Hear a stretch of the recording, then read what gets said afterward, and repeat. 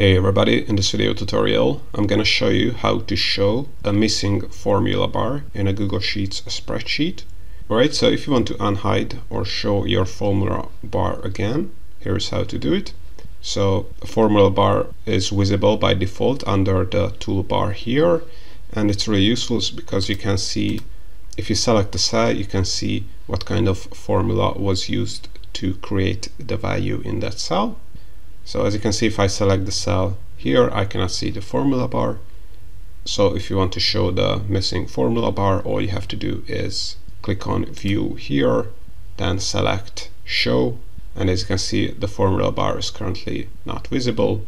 To show it again, just select Formula Bar, and as you can see, the formula bar is now visible, and we can show it again in this project management sheet example we have here.